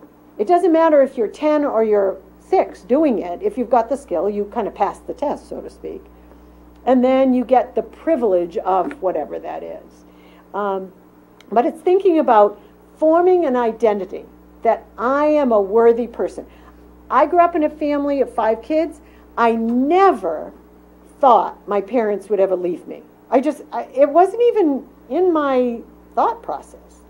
When I went to summer camp, I knew they'd come pick me up. I mean, it was a given. I never thought about it. When our daughter Elizabeth went to summer camp, the overnight camp, her counselor said by midweek she was beginning to kind of crumble around the edges, she called it, kind of getting more homesick and just having a really hard time. On the Saturday that we went to pick her up, because it was from Sunday to Saturday, on Saturday she was the first child packed and out on the hill, they called it, waiting for the family, for us to come. And it was from Waterville to Bridgeton, which is a good distance, and we weren't one of the first families there. And she was like panicked that we weren't coming. And I'm thinking, why would you think that? My frame of reference is different than hers. And so, because she was not parented by her birth mom, she knows what it is not to be kept, in the words of kids. My birth mom didn't keep me. So she knows what that experience is. And it's like, oh, that's part of her identity. Like, oh, I wasn't good enough to be kept. So are you going to leave me as well? So it's a different way of seeing who we are. 7 is that we build core beliefs about ourselves, others, and life. If I can't trust adults to meet my needs, then is life going to be like that all along? Is it like, I don't know, I'm always going to be worried about things, I'm not going to have enough, and it's that sense of security. So myself, can I trust a boyfriend? Can I trust a girlfriend? Can I trust friends? Are they going to leave me? So it's all that wrapped up into this belief about life and other people and myself. Then we know it's a defense against stress. A secure attachment is a defense against stress in that we believe that others will support us through hard times. When I mentioned Em had an accident, she was in Maine Med for 2 weeks, and we were there 24 hours a day. It was a stressful situation. It was a serious accident. She would open her eyes and she would say, oh, you're right there. And I'd say, yep, we're right here. And she'd go back to sleep. And she said to me afterwards, I knew that you or Daddy would be there all the time. And we were. We took shifts. My mom came down, Grammy was there. We had 2 friends. We would tag team each other. And we were one of us was always there and one of these other people. So there were always 2 people at her bedside the entire time.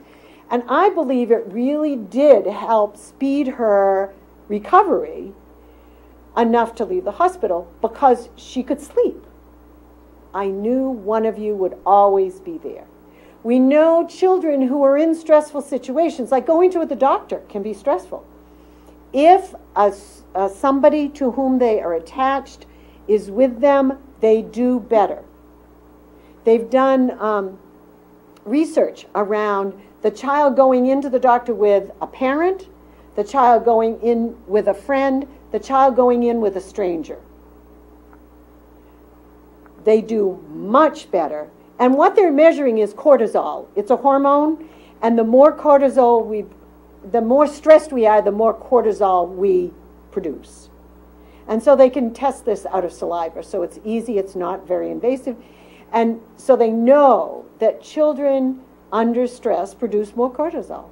Adults do too. So if you have a partner, a family member, somebody to whom you're attached with you, you do better under stressful situations. So it's a great defense. And lastly, hypervigilance is reduced, and I mentioned the cortisol. Less cortisol is produced. Cortisol over time is damaging for our bodies. It damages organs. It's not healthy for us. And so hypervigilance is reduced when we are with somebody to whom we are attached. And so that's a positive. If you think of somebody who was abused as a child, they may be an adult, and they are hypervigilant. Victims of domestic violence are hypervigilant. They're producing cortisol a lot more. When there's somebody to whom they are attached with them, that cortisol is not produced as much. And it helps with the production, with the stress, less cortisol. There was one last little section here. Oh, right here. That, oh, no, sorry. It's around the, here we are. Children who are anxious, oh, I'll go back a little bit. Interesting differences exist between children who have secure versus anxious attachments. Anxious attachments are not as helpful for children. The children don't feel that connection in the same way at all to the adult. With resistant ones, they really don't care about the adult. They're not getting what they need from the adult. And avoidance, there's resistant and avoidance. Children with secure earlier attachments are more likely in later years to be better problem solvers, because you can take a risk, form friendships, be leaders with peers, be more empathetic. Think about that one. Be more empathetic. Their needs are met so they can meet the needs of others.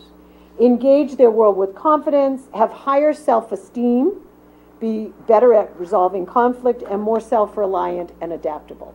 All those things come about when we feel better about ourselves. We see ourselves as more competent.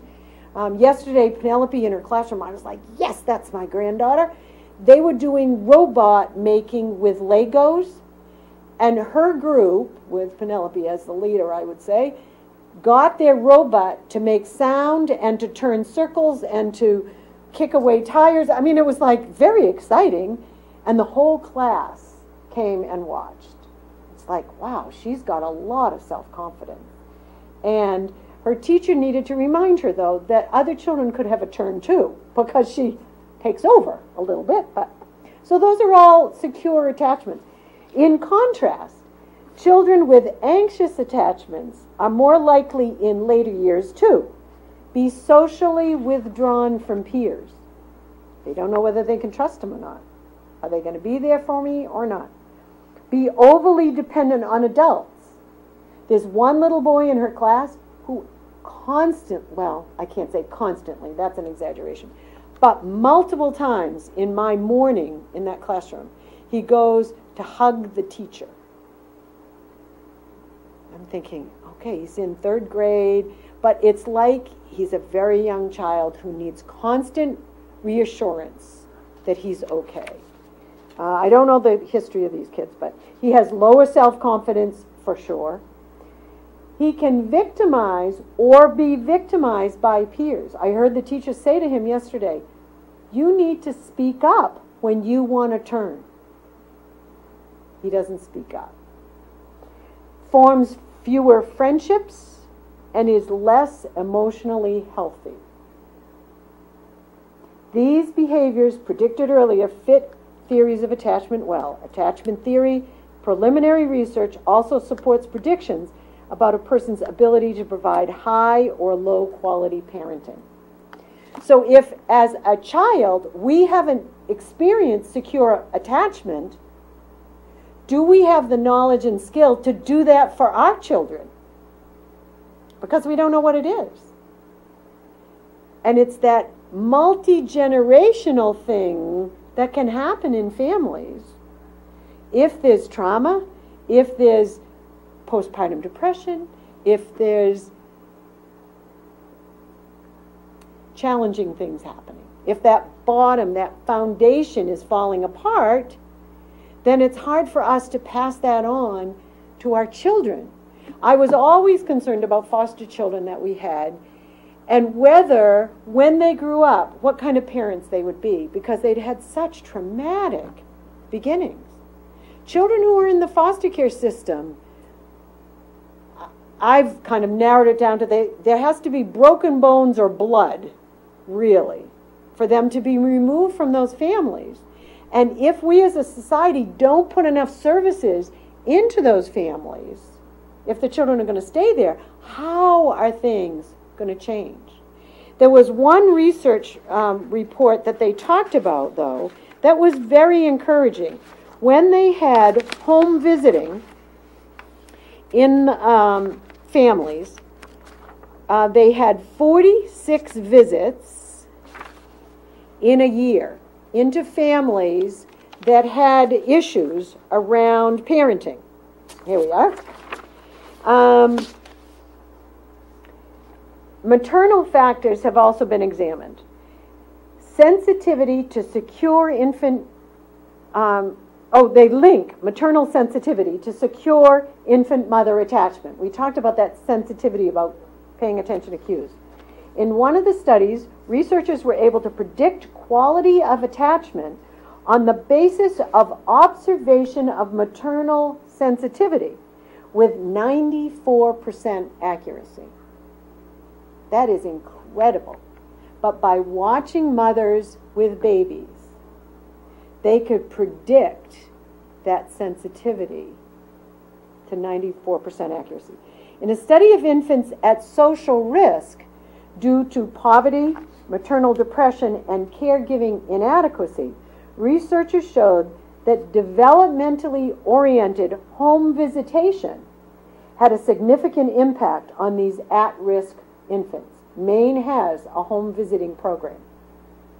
Home visits average 46 visits over a span of 13 months.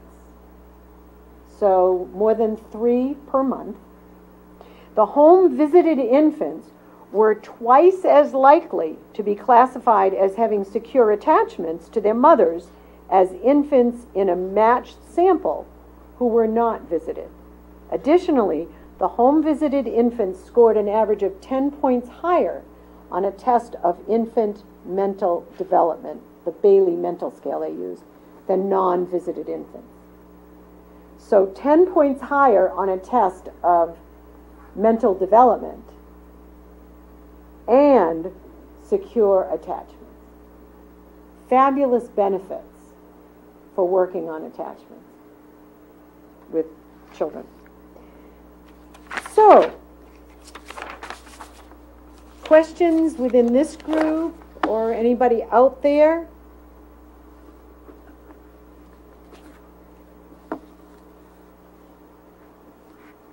Okay. I'm going to finish by reading 2 books, actually. I brought a second one. We've talked about bonding and attachment. I've mentioned foster care and adoption. We've talked about, well, if you think, the one piece that I haven't said is, if you think of children with special needs, a child, Emily actually was diagnosed as being deaf when she would have been about 6 months. She was not, but we had to have tubes put in. They put tubes in and she could hear. But I remember thinking the first diagnosis, how are we going to do this? How are we going to teach her to talk? My husband's a professor at the university too. So it's like, okay, we talk all the time. So this child needs to learn how to talk. And it's that to be connected in our family, you have to talk. So how are we going to do that? But that kind of an experience, if it hadn't been remediated as it was, we knew that that would slow down her development.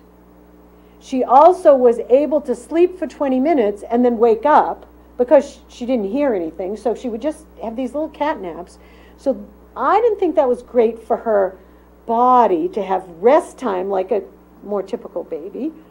So there were those kinds of challenges that I saw coming up, and that could impact her development. And how would we parent her? I didn't have those skills. And so it's thinking about whatever challenges a child comes with, whether it's through the foster care system, whether it is from being placed as an infant or an older child into the adoption world, coming from another culture, a child who has a physical challenge, a child with a cognitive challenge, a child with an eating challenge, whatever it is, how is that going to change that attachment cycle? And are we going to be able to work on those things? A mom in an adoption conference talked about adopting a girl from Romania. Now, you young folks don't remember this, but you might, Megan. When Ceausescu was overthrown in Romania, they discovered many orphanages were in existence, which they didn't know about. Children with special needs, or children who the family already had too many children, and so they placed a child in this orphanage. There were rooms, crib, regardless. I mean, there was no stimulation. They had nowhere near enough caregivers. There were sometimes 2 or 3 children in a crib. They were fed from bottles where the nipples had larger holes in them, and they would put cereal in them, so the children were getting the cereal through the formula, and they were just feeding themselves with these bottles. No human contact other than to like change diapers. So anyway, this mom a lot of Americans, a lot of people around the world went to Romania and adopted this child, knowing that there were going to be challenges, but she didn't know how many challenges. And what they found was children were really frightened of new things and of adults because they hadn't had experience with them. And she showed a video of the child sitting on one end of the couch and the mom was on the other end. The child refused to be held, to be fed. And she had her own bottle. And the mom said, I knew that I couldn't hold her and feed her because she wasn't ready for that yet. So what you saw was the mom beginning to make those overtures. The child would say down there, and here's the mom. You could see the mom kind of trolling her hand down and just touching the girl's foot, and then she'd pull her hand back. And then she'd kind of sneak it down again, and she'd touch and she'd pull it back. It became a game. So then you saw the little girl putting her foot out. It's that touch, that skin-to-skin contact, but then she'd pull it back. It became smiles, humor, skin-to-skin contact, while she was still feeding herself. And her mom said, she was probably 4 when she did this workshop at this conference. She never was able to hold the child's bottle. The child wouldn't give it up because that was survival. She said, and by 4, she was able to eat yogurt, vanilla pudding. You're getting the sense of the foods. Very soft, things with no texture because she could just swallow it. She hadn't learned yet to have food with texture in her mouth because of the feeling of it. It was a sensation. But she said, we've made great progress. Now we can walk along hand in hand. So it's those things that people could face as they're parenting someone who has issues around attachment. She thought she'd made great progress. Oh, she would drink milk out of a cup, yogurt, pudding. There was something else, but it was all like white food too, white color. No, too much texture. There was a video, some occupational therapists from Boston University went over, and they were going to do some therapy with some of these kids. And they put a piece of blueberry cake in front of a child. And the child barely touched it. And then it was like they were burned, and they turned their body. They were in like a child seat. They turned their body away because it was so adversive for them. They couldn't believe it. It was cake. And usually kids would at least play with it. No way. There was one child that they said was doing better in this particular orphanage. And they didn't know why. But it was a child at the end of a line of cribs. And then there was a door that went out of the room. Like an entry door was here, all these cribs, and then out there was another door. And so they put up a camera, a video camera, because they wanted to know, why is this child doing better than other children? And what they saw was at night, a woman would come in to mop the floors, and she would mop up and down all these rows of cribs. And when she got to the end, before she left the room, she would stop and pick up that child. Was talking to that one child, and it made a difference in how he reacted to people because he'd had that experience. They couldn't believe it. It was the maid or the cleaning woman who was making a difference in that child. They also saw, and some of these videos are interesting, they're probably on YouTube now, but the children, when somebody would come in, they'd all stand up and look like this, and they call it the orphan salute. And they thought, what is going on? But what they were doing was blocking the light, they figured, so that they could see who was coming in the room. An adaptive behavior that worked for those children. So it's like, interesting. So a lot of families have adopted those children and have gone on to have some real challenges because kids didn't have that attachment experience. And it's hard. It's hard to do some of those things. It doesn't mean you can't, but it's a long road. So you're creating situations in America for families whose children then are identified with behavioral issues, integration, sensory integration issues, attachment issues, those kinds of things. So anyway, I brought a book called I Love You When. And I'd like to read this one, then finish with that joy. And so we'll get out a few minutes early, which I'm sure you're not going to worry about. I Love You When by Annie Baker. I love you when it's warm and sunny. I love you when you're being funny. You see him in a carrot over here. I love you when it's wet outside. I love you when you want to hide. That always reminds me of The Runaway Bunny. Some of you might know that book in childhood. I love you when it's very breezy. I even love you when you're sneezy. I love you when we rush to and fro, and I love you when there's nowhere to go. I love you when you're feeling sleepy. I love you when you're sad and weepy. I love you when you giggle, when you wiggle, when you wriggle. I love you when you're snuggly. I love you when you're huggly. I love you when you say, I love you too. But mostly, I love you whenever I'm with you. It's that reassurance that is so fabulous for children, that they're loved just who they are, where they are, and how they are. And the last one I'm going to read is Joy by Joyce Carol Thomas, same author as the Perfect Baby one. Pictures this time by Pamela Johnson. And again, just think of the message that comes across to a child. You are my joy. In every season, summer, fall, winter, spring, You touch my heartstrings. You are my joy. You are my joy freed in the whippoorwill's wing, heard in the tall grass that sings, in the laughter that rings from the sunny side of porches.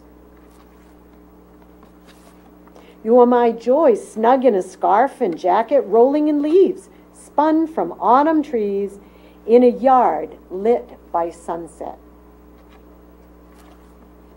You are my joy, lulled by the sound of icicle chimes and water rhymes, tap dancing on sidewalks. You are my joy, pointing at rainbows, circling the earth as it gives birth to flowers. You are my joy in every season, summer, fall, winter, spring. You make my heart sing. You are my joy. So thank you for your attention this afternoon. And as you look at and work around children, with children, think about what are they getting from me from this particular interaction. The children in Sarah's group, why are they crying and fussing? How can the caregivers best meet their needs? And her words about using non-confrontational words, it might be talking about your understanding of what attachment is about and how that serves children to be secure and do the development that they need to do. So good luck, Sarah, and all the rest of you, and thank you for your attention.